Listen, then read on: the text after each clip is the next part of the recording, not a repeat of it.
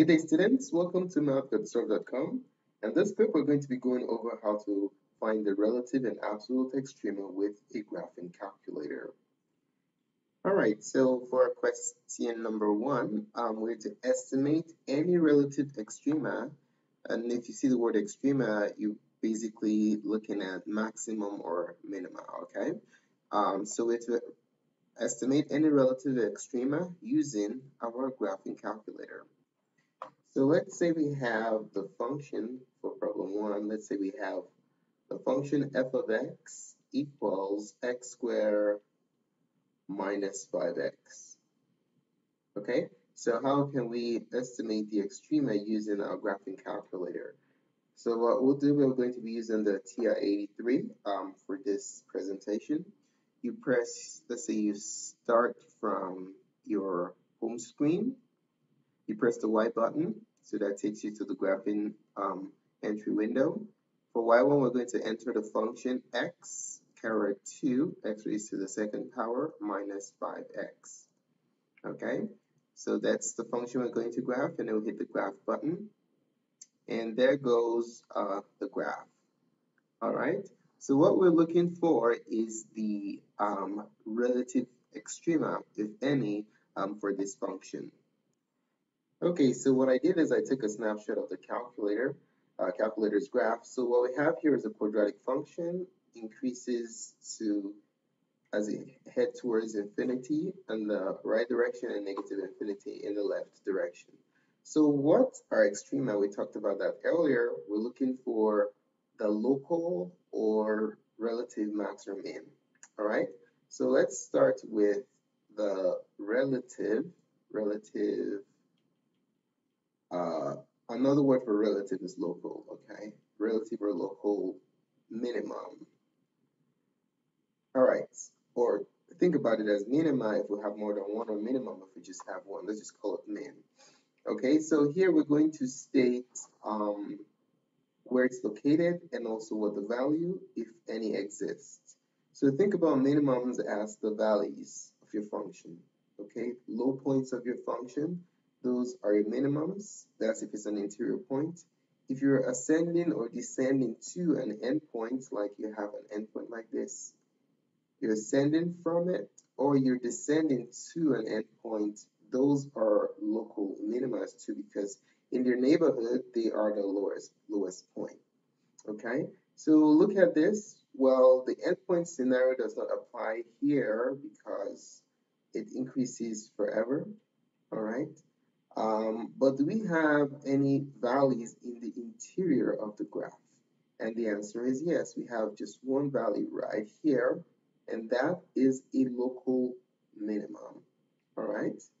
So the task is to use our graphing calculator to find the coordinates of that point, also known as the vertex of your parabola, and that will tell us the location of the local minimum and what the value is. All right, so let's go ahead and do that.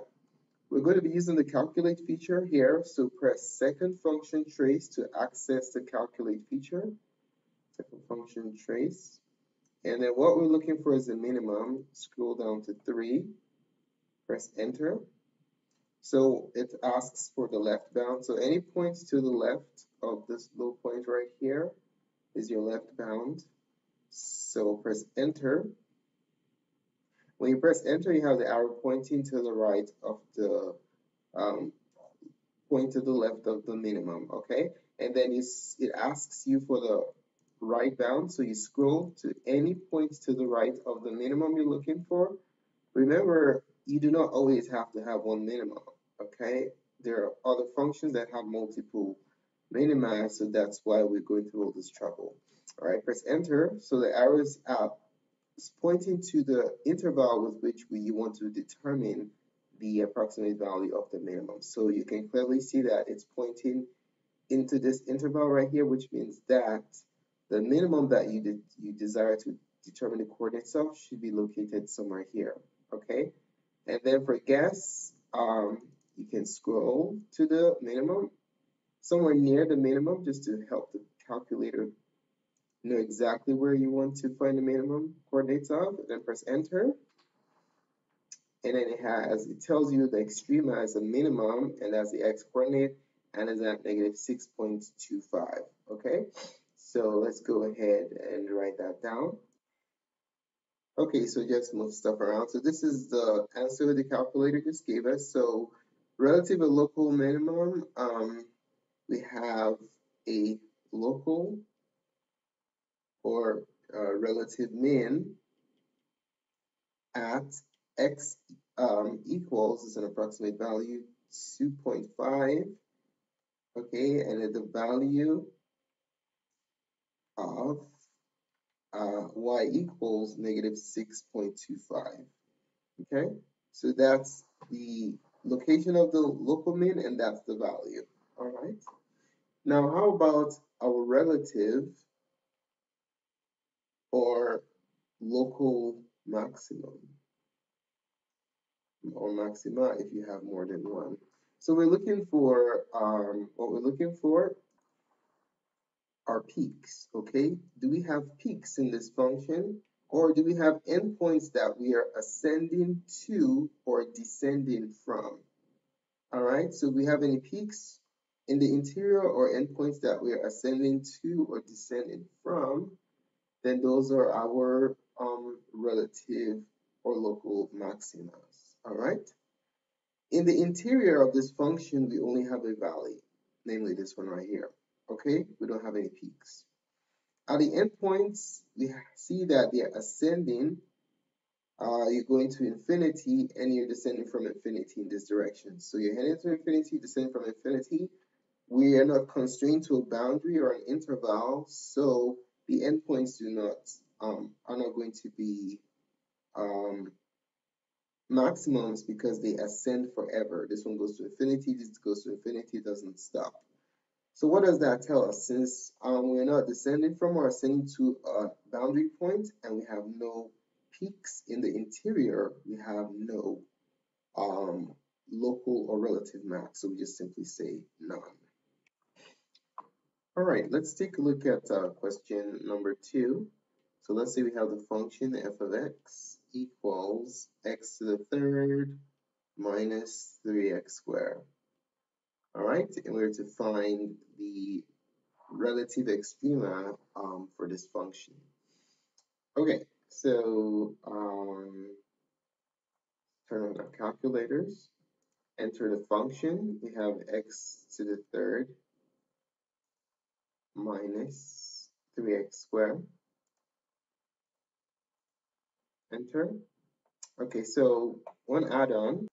Let's say that we're constrained to the interval from negative 1 to 4. Okay, so let's see from negative 1 all the way to 4. All right, let's put some boundary values here so you can see how endpoints can qualify as extremas too. All right, so hit graph.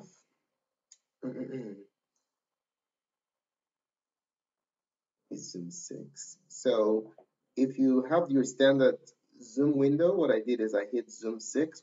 Whenever you hit zoom 6, it recalibrates the axis to the default setting, plus or minus 10 on the x's and y's. So this is what the graph looks like. All right. So we want to focus our attention on the interval between negative 1 and 4. These are the constraints on the x's. So to accomplish that, we're going to go to our window, press the window button, and then we're going to alter the x values for the window. All right. So the minimum for the x will be negative 1. Lower bound of our interval here, and the upper bound is 4. Okay, and then hit graph again. And it gives you exactly what you want. Okay, but it doesn't really, it kind of cuts out 4 here, but negative 1 comes out nicely. So let's do a real quick trace. If you press second function trace, now let's just trace, go back to the graph. So press trace, and then I want to see what are the coordinates of 1, negative 1. So you enter negative 1 in your calculator, and it tells you that negative 4 is the output. And then what's the coordinate of 4? Enter 16, which is kind of higher than what we have here. The y calibration goes from -10 to 10. So had it been we adjusted the window to 16, then we'll be able to see what's going on there. Okay. Okay, so what points are we going to be considering on this graph? Where are we going to focus our attention on? All right, so we're going to be taking a look at, since it's a boundary scenario here, we're going to be taking a look at the endpoint. So this is the starting point. The other endpoint ends up somewhere here. So let's put it right here. The one that traces to, well, let me make it a little bit smaller. The one that traces to +4. +4, we trace it up somewhere there.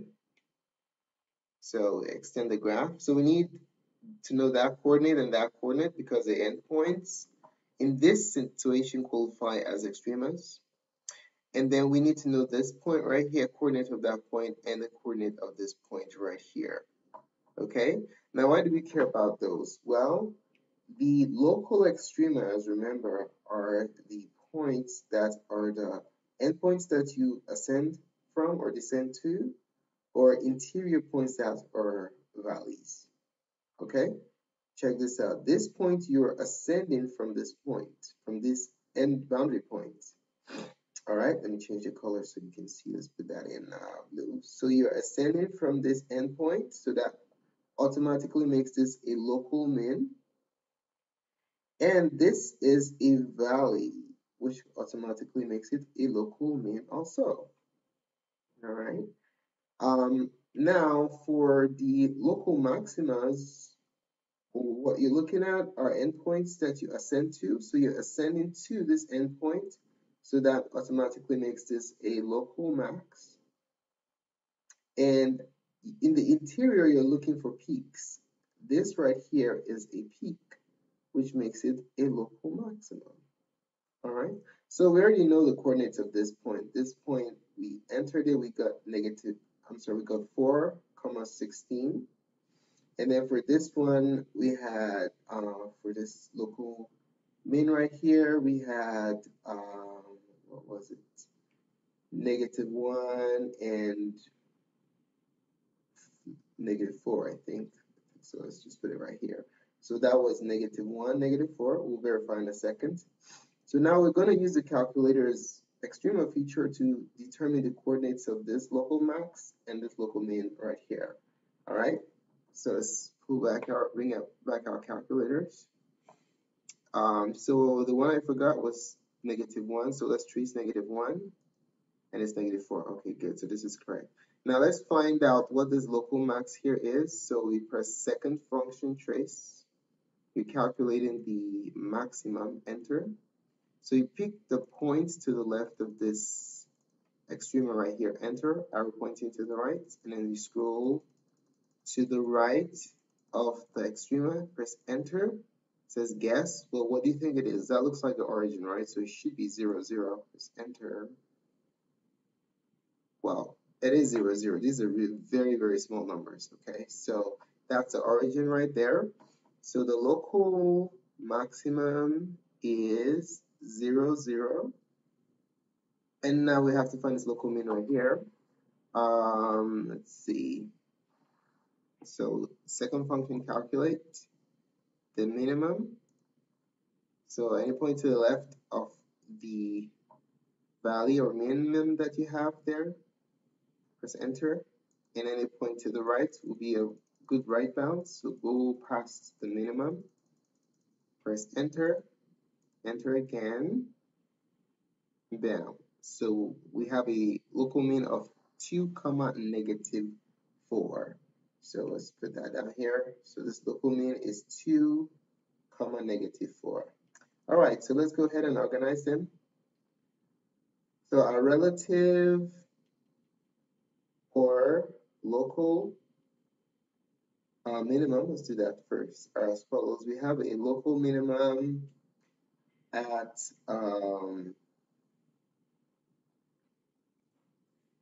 let's see, local minimum at local min at x equals -1 and x equals 2. The reason why I group them together because they have the same value of y equals what? -4. Okay, so we have two local minimas with the same value of -4. Okay, how about our relative max or local max? What do we have there? So we have a local max at x equals 0 with a value of y equals 0. And then we have another local max at x equals 4, and the value is y equals 16. Okay, so those are our relative extremas. Now, what if you were asked to find the absolute maximum or minimum? Okay, let's just add that on there. So for the absolute, also known as the global extrema, so for the absolute or global minimum, let's do that first. We're looking for the lowest point, all right? These two are low points.